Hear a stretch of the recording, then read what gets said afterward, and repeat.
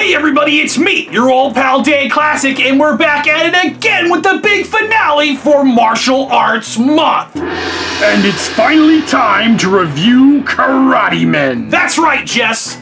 But it's too bad these figures are too old to have a proper karate fight. What do you mean, Gorilla? The only reason I wanted to review these dirty old dolls is so I can have my rematch. Jesse, do you think this rematch thing might be not about you versus me, but you versus you? You know what, Gorilla? I think you're getting brain damage, you know that? Hey, really, I'm speaking the truth here, Jess. Are ya? I don't think I want to hear this, Gorilla. Look, Jess, you were a great karate fighter, no doubt about that, but we've got to face facts, too. You may not want to believe it, but maybe the show's over for these old figures. Man, that's easy for you to say. You're still on top. What happens when you're not on top? Then what? Where do we go, Gorilla? Because we sure as hell can't buy these brand new again. I know we can't buy them new again, but we gotta change sometime. I don't want to change. I like who I am. I like who you are too, and you may not want to believe this, but you gotta face facts. These figures, we can't play with them anymore. They're changing into collectibles. No, Gorilla, maybe you think they're changing, but you can't change what you really are. And you can forget all these new toys and stuff you got all around you, man, because it doesn't change a thing. You and me, we don't got a choice. See, we're born with a killer instinct. You can't just turn off and on like some radio. We have to be right there in the middle of the action. Cause we the warriors, and without some challenge, without some damn war to fight, then the warrior may as well be dead, Gorilla. So I'm asking ya, as a friend, karate fight me one last time. You know, you're a great talker, Jess. When this is over... You know me, Gorilla. I always think of something else. Well then, let's get to the review. It's the Karate Men from Aurora from 1975. Raz Holly, hit the music!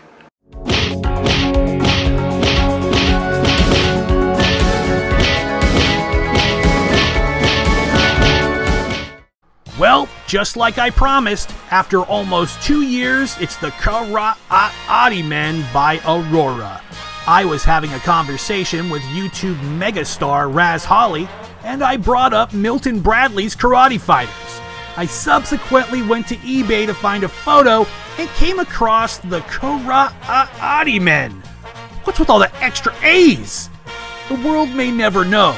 Anyhow, I kept my eyes on a decent set that was a little well-loved but priced just right, and before it got away, I pulled the trigger, and the Karate Men were mine. Aurora Plastics Company, founded in 1950, is probably best known for their model kits they produced from the 50s through the late 70s, bought and sold over and over, eventually purchased by a company that went bust in 1980. Models may have been what comes to mind for those familiar with the company, but while the model maker was owned by Nabisco of all companies, an attempt was made to branch out into toys and games, and that's where the Karate Men come in. Karate Men, or Karate Men, or Karate Men, is a genius combination of toy and game. Each player takes control of their own Karate Man, who are pretty friggin' big, about the size of a vintage G.I. Joe or thereabouts. They're dressed in real gis and have flocked hair. The goal is to knock out the other player by striking the head or body just right as to knock the figure back. It's essentially an evolved version of Rock'em Sock'em Robots. My set looks like it's been rode hard and put away wet, but seems to work just fine. So let's take a look at my Karate Men by Aurora from 1975. Karate Men? Karate Men, yes. What do you call one of your educational toys there? This is an educational toy. Karate Men? Yes, it is. And I'll tell you why. Well, this toy learns you how to survive in a stinko world. Okay? Not only that, when you wipe the buttons here, see, this develops what you call your digitalis skills. I'll show you what I mean. See the left-hand button over there? Yeah, that one there, see? That's where you can bust a rib, huh?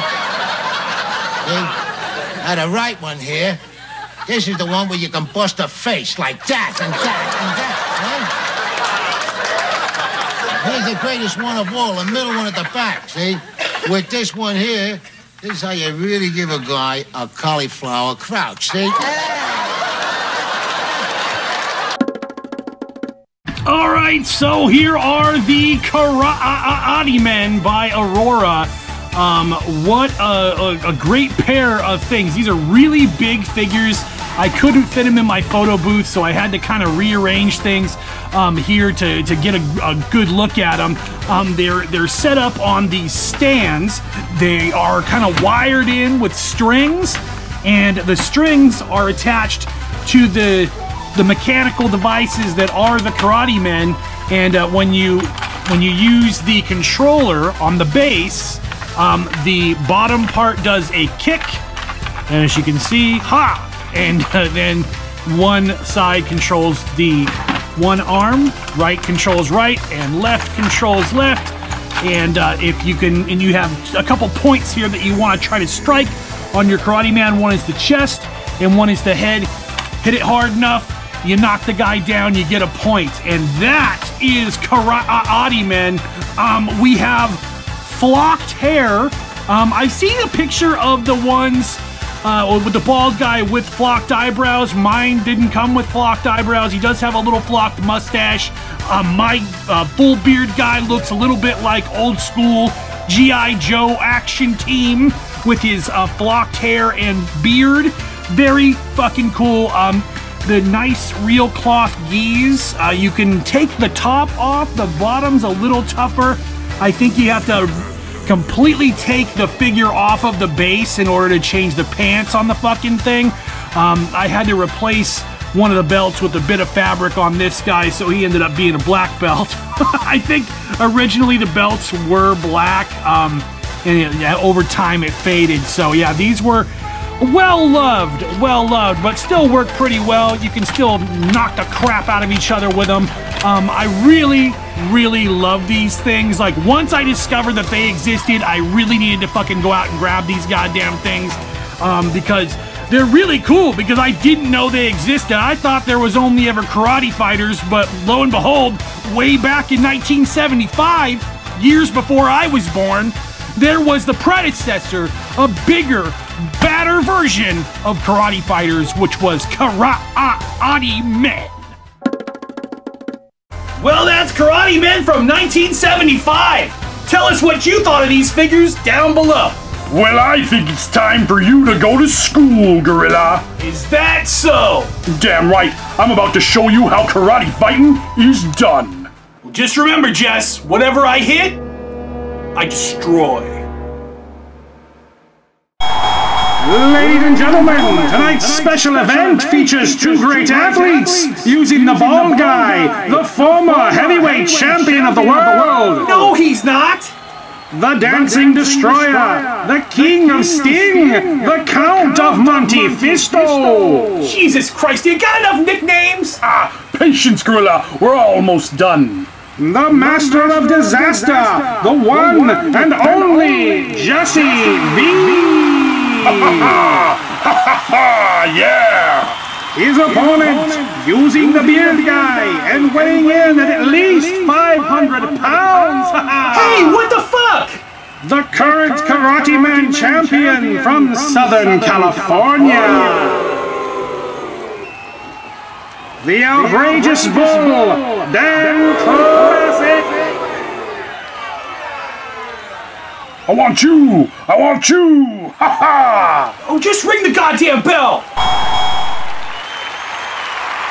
Ha ha! Ooh, what you got, Gorilla? Ha ha!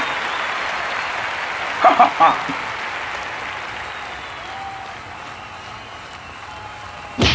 Oh! You will lose. Ow! Ooh! Oh! Ow! Ow! Ooh! Oh! Your guy can't take much more. You want to call it? Don't you dare stop this fight! Okay, stupid. Stop! Oh, shit! I changed my mind! Stop the fight!